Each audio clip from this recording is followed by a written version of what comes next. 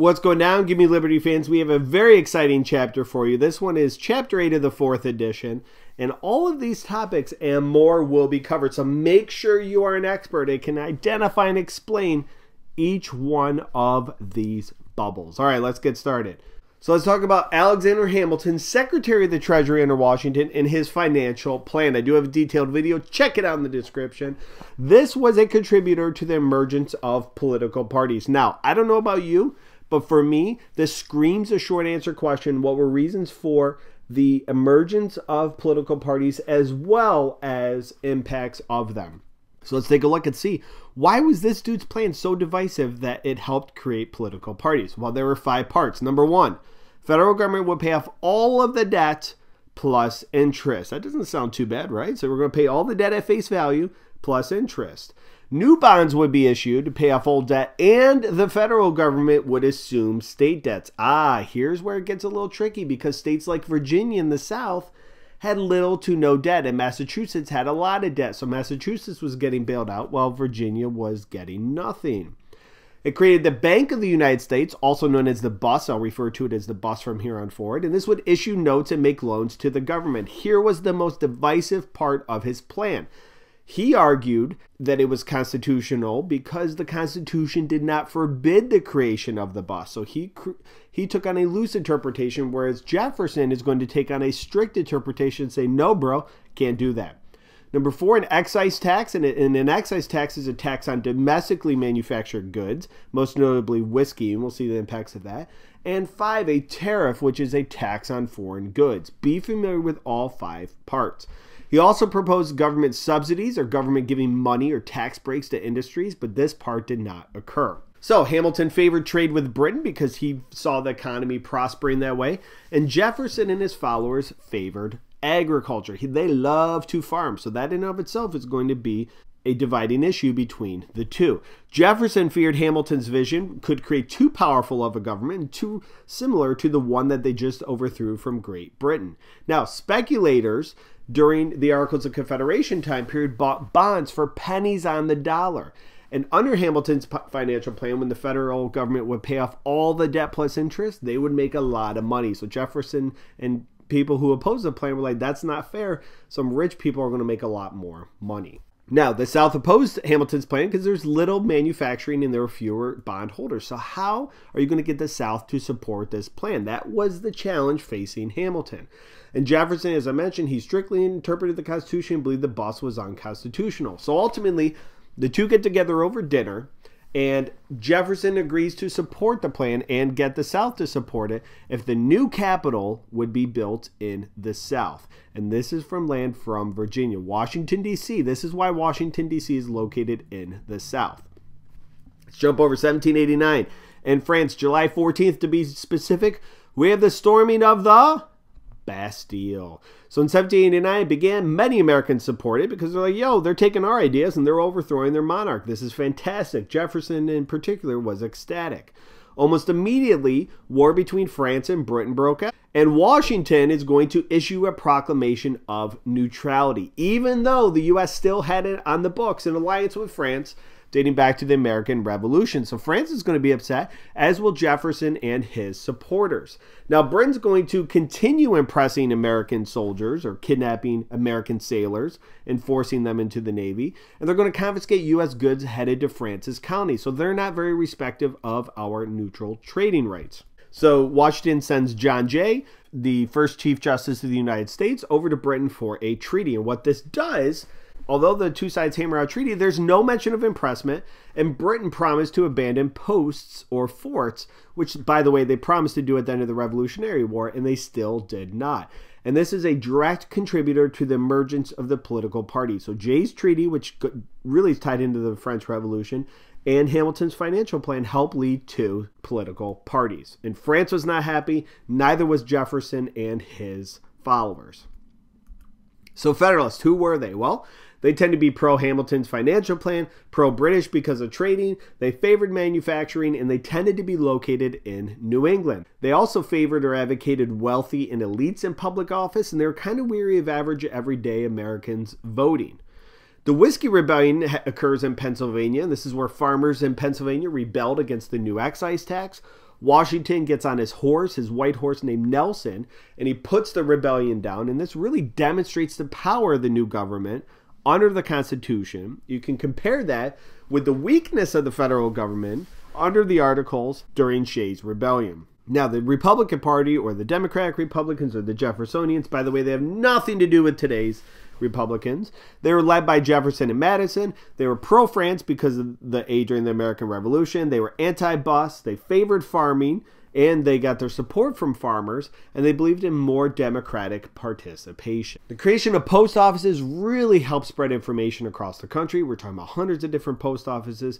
Hundreds of new newspapers emerged in the 1790s, so lots of people were kept up to date with current affairs. Democratic Republican societies emerged in taverns and in big cities, and they argued that political liberty was more than just voting. They argued for involvement in politics. They were blamed for inciting the Whiskey Rebellion, and they disappeared in 1795. And it's important to note that many immigrants tended to support the Republicans or the Jeffersonians during this time. Keep that in mind as we move forward. We'll see it in a couple minutes. So we have Mary Wollstonecraft, who writes a book, A Vindication of the Rights of Women. And by the way, she had a daughter, Shelley, who wrote the very popular book, Frankenstein. And Mary argued for more rights, such as education, paid employment for women, which would benefit single women who are not married. Hannah Adams was another woman who became the first woman to make a living from being an author. And there were many calls for educational opportunities for women during this time. That ties in with the idea of Republican motherhood. Women count as population towards representation in the House of Representatives, but few believe that women should vote. All right, jumping over to John Adams' presidency, second president of the United States. Let's take a look at the election of 1796. It is Adams versus Jefferson, and Adams, a Federalist, you see, wins all of New England and the North. And Jefferson is going to take virtually all of the South. Adams wins 71-68. Now, under the old rules, the original rules in the Constitution, Jefferson became VP because he was the runner-up. Remember, no mention of the political parties in the Constitution, so the second place finisher would be runner-up. France and Britain during this time, they continued to seize U.S. trading ships with the other countries. So if the U.S. was trading with France, Britain would seize the ship. If the U.S. was trading with Britain, France would seize the ship. This led to the XYZ affair. 3 diplomats from the U.S. are sent to France, and 3 French agents named X, Y, and Z, or X, Y, and Z, you French-speaking people, they demanded a bribe to meet with them. They were like, ho, ho, ho, give us a bribe to meet with our officials. It's okay, my stepdad's French, I can say that. So war hysteria ensues in the United States, and this is known as the quasi-war with France. So for a couple years, we're attacking each other's ships. And eventually, though, in 1800, a peace treaty is signed once Napoleon takes over France, because he's like, listen, I'm going to be taking over all of Europe. I don't want to mess with you, America. I don't want to worry about you right now. So the Alien Sedition Acts, holy cow, know this. Remember when I said many immigrants tended to support the Republicans? Let's connect that to the Alien Act. Now, both of these were passed by the Federalists to silence political opposition, specifically the Jeffersonians. Jeffersonians are upset with the quasi-war. They're pro-France. So the Federalists want to make sure that they're not going to be criticized. This is a blatant violation of the First Amendment, but they didn't really care at the time. The Alien Act said that the president could deport foreigners deemed dangerous. So any of these foreigners who are outspoken, boom, you're out of the country. There's also a Naturalization Act, which increased the amount of years required to be a citizen, which meant that these new immigrants couldn't vote. And the Sedition Act, this made it illegal to criticize the government. This would expire in 1801 in case the Federalists were no longer in power. Now they could talk smack about the Jeffersonians. It's really actually kind of brilliant the way they set this up. This was aimed at silencing supporters of Jefferson. I can't stress enough, Alien Sedition Acts, passed by the Federalists, wanted to silence their opponents, the Jeffersonians. Know that, know that, know that. Okay, so in response, Jefferson and Madison, they're not going to take this quietly, so they authored the Virginia and Kentucky resolutions. They were protesting the Alien Sedition Acts. They believed the acts to be unconstitutional. They were more symbolic than anything, but they were later used by Southerners such as John C. Calhoun in the 1820s and the 1830s. Now let's take a look at the election of 1800. The way it was set up, voters were supposed to also elect Aaron Burr as Jefferson's vice president. Now, due to a quirk, the two of them tied in electoral votes. So it goes to the House of Representatives according to the Constitution, and on the 36th ballot, it takes 36 times, the House ultimately decides to choose Jefferson over Burr. Burr actually could have been president in 1800. Burr is his vice president. Now, ironically, Hamilton backed Jefferson. Hamilton, who hated Jefferson, hated Burr more, so he encouraged the House to support Jefferson. Now, the 12th Amendment is added to the Constitution, which required separate ballots for the president and the vice president. So we would never have a tie like that again in 1800. Now, Jefferson called the election of 1800 a revolution because he stated it was a peaceful transition of power between political parties. The first time that opposing political parties change power. I have a video on that in the description. Check it out. I got a whole bunch of videos for this chapter. If not for the Three-Fifths Compromise, Adams would have won in 1800 because the South had more representation due to the amount of slaves it had. Many feared that the abolishment of slavery would be too politically divisive, so a lot of people just did not want to touch the slavery issue, which will lead to only more problems in the coming years. Okay, jumping on over to Haiti, there was a slave rebellion in 1791, which Jeffersonians did not support, even though they supported the French Revolution. Toussaint Louverture, here he is. He led the rebellion, and eventually in 1804, Haiti is going to gain independence. Many slave owners in the U.S. were fearful of this because they thought it would encourage slave rebellions here. And in 1800, we have Gabriel's Rebellion. This was a planned rebellion in Virginia. Never materialized, and 26 slaves were hanged. Just like every other slave rebellion we've studied and will study, stricter laws will be established after. So, for example, blacks couldn't gather on Sundays with whites in Virginia after this rebellion. And owner emancipation became much more difficult. Jumping over to Jefferson in his inaugural address, he says, "We are all Republicans, we are all Federalists," basically saying, I don't care what what political party you're a member of, we're all Americans. He also pardoned those that were arrested and imprisoned under the Sedition Act, and he reduced the size of the military. Now, in 1803, we have a very famous court case. I have a video in the description. It's called Marbury versus Madison. Now, on the last few days of office for John Adams, he appointed a whole bunch of new judges that were pretty Federalist leaning. Now, James Madison, who is Jefferson's Secretary of State, he was supposed to give papers or commissions to these judges saying that they could be judges. He refused to deliver the commission to Marbury, to William Marbury. So he's like, you know what, Madison? I'm going to sue you. I'll see you in court.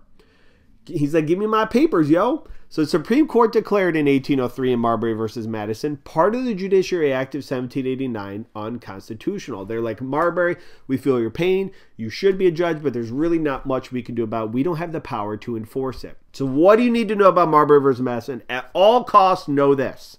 The court case established judicial review. What does judicial review mean? It is the ability of the Supreme Court to declare a law unconstitutional. It's not mentioned in the Constitution. They essentially gave it to themselves. Now, a couple years later in Fletcher versus Peck, the Supreme Court stated it could also declare state laws unconstitutional. So we see the federal government becoming more strong at the expense of states. According to the John Marshall, who is the Chief Justice through all these cases, the government could not impair contracts. A contract was a contract, and the government can't impair them or take it away. Let's jump on over to Louisiana. Well, in 1795, we have Pinckney's Treaty. The U.S. gained access to the Mississippi River and the right to deposit or the ability to store goods in New Orleans. Jefferson wanted New Orleans, but he ended up buying all of the Louisiana territory, and it doubled the size of the U.S. This is present-day Jackson Square, where the French flag was lowered and the U.S. flag was raised in New Orleans. Jefferson, however, is going to switch from strict to loose interpretation. All the Federalists are going to be like, you can't do that, you hypocrite. You were just complaining when we argued for loose interpretation, but he switches his interpretation. Jefferson switched from strict to loose. Jefferson switched from strict to loose. Jefferson switched from strict to loose. Know that. Lewis and Clark explored the purchase. They sought a waterway of Pacific, never saw it, but they did acquire new plants and animals. Free blacks in the territory of Louisiana have many rights under the French and the Spanish, and unfortunately they're going to lose pretty much all of them at a pretty quick rate once the land is acquired by the U.S. So the U.S. finds itself involved with some pirates. The Barbary States, they demanded tribute from the United States, and Jefferson's finally like, we're not going to pay this. So he expands the Navy and defeats the Barbaries for a little bit. They continue to harass, and eventually after the War of 1812, the harassment stops. So the British are going to continue the policy of impressment or kidnapping American sailors. They needed men to fight Napoleon in Europe. 6,000 American sailors were impressed during this time. So Jefferson's going to respond with the Embargo Act, which will cut off all trade with the rest of the world. That was a huge disaster economically for the United States. 2 years later, we had the Non-Intercourse Act, which banned trade with only Britain and France and reopened trade to the rest of the world, but it still hurt a lot because Britain and France were such powerful players in the commerce game. Now, Madison easily becomes the next president in 1808, and he is pressured for war. Under his administration, Macon's Bill No. 2 is passed, which will reopen trade with France. An embargo will be placed on Britain, which will really anger Britain. And we have a cause of the War of 1812 is a group of war hawks. They are young congressmen from the South and the West. People like Henry Clay, my boy Henry Clay, and Dracula, I mean John C. Calhoun. Look at that. Does he not look like Dracula? You know he does. Yeah, that's not fair. This is a much older picture of John C. Calhoun. So the War of 1812 breaks out, also known as the Second War of Independence. Some natives embraced becoming civilized, or what Americans considered civilized, which is adopting farming and giving up traditional native lifestyle. Guys, we'll be talking about this for the next 80 years in this course. Tecumseh was a very charismatic Native American leader that resisted Americans. At the Battle of Tippecanoe, future President William Henry Harrison defeated Native Americans. So this will help catapult him to the presidency in 1840. And the War of 1812, definitely know the causes. We have impressment and also arming of natives on the frontier by the British. Most of the North was against the war because of trading, especially in New England. The White House was burned. James Madison will actually flee the White House, leaving his wife behind, and she'll gather like paintings and silver and different things in the White House to spare from the fire. Tecumseh will be killed at the Battle of the Thames, and he will allegedly put a curse on the presidency. And Andrew Jackson in the Battle of New Orleans will become an overnight sensation, an overnight hero. Finally, the war will be settled with the Treaty of Ghent, which ended the war and recognized no territory being gained or lost. It pretty much was status quo what it was like before. No mention of impressment either in the treaty. So what's the aftermath of the war? Well, the British and the native threat is essentially gone to America from this point forward. There's a huge increase in nationalism in the United States because of the Battle of New Orleans. Here is Andrew Jackson. The Americans just absolutely destroyed the British here. Like 2,000 British casualties to like 60 Americans or some ridiculous numbers like that. They whooped the British. Ironically, this battle happened about 2 weeks after the Treaty of Ghent. News was so slow to come over to the United States, they were still fighting even though the treaty had been signed.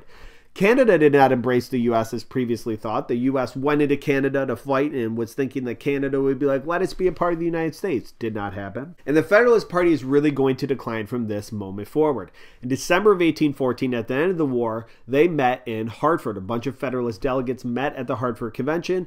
They shared their grievances and they sought to amend the Constitution. They wanted increased requirements to declare war, to impose embargo, and add new states. They're worried about being outvoted. Now, the Federalists got a bad rap because of this meeting, because nationalism is sweeping the nation, and they're looking like they're anti-patriotic. So really, the Federalist Party ceases to exist during this time, and we'll go into what is known as an era of good feelings.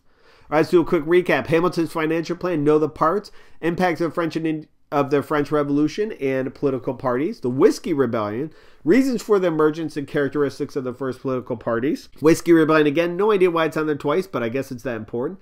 The XYZ affair, know what that is and how that contributed to tensions between the French and the U.S. And holy cow, the Alien Sedition Acts. Remember, silence who? Yeah, the Jeffersonians and Federalist opponents. That led to the Virginia and Kentucky Revolutions. What the heck was the Revolution of 1800? Judicial review, what is it? Causes of the War of 1812 and impacts of the War of 1812 as well. All right, guys, look forward to seeing you back here for Chapter 9. I appreciate you watching. We'll get into this dude, Eli Whitney. If you have any questions or comments, feel free to leave them in the section below. Have a good day.